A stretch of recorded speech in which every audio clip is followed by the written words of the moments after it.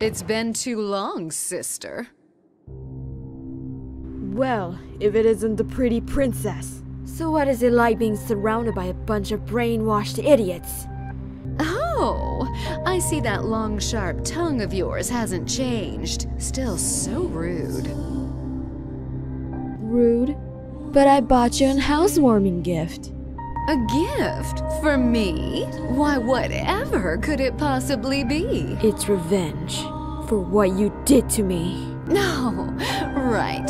How could I forget? Back then, you were so strong it made my thighs ache.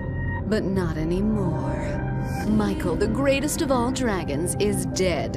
And all that remains is that pathetic little shell of his former self.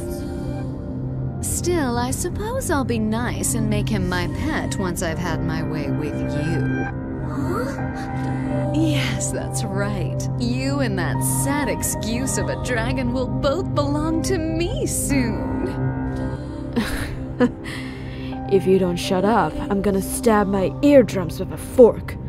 Oh, I have so missed these titillating little chats of ours. My dear, dear sister.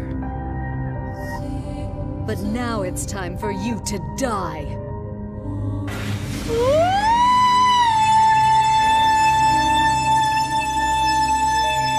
Behold, the fifth song, grand light of antiquity.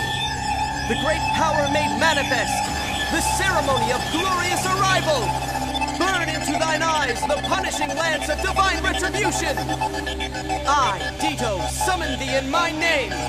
Vanuel, arise!